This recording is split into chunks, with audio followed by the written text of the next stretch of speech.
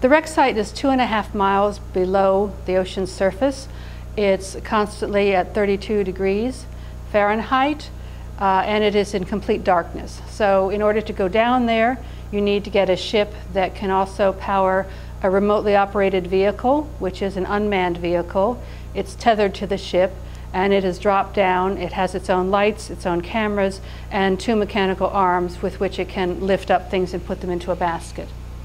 The other way is by using a submersible, which is a manned vehicle. It's like a mini submarine. It has 1 person who sits up and drives it, and 2 other people who lie down, and they are the viewers. And again, you have arms that can be manipulated. They can also hold a shovel and scoop. So there are different ways with the manned submersible, and that's always a lot easier because you are right there. You can get closer to the object you're looking at and determine if you really want to recover it or not.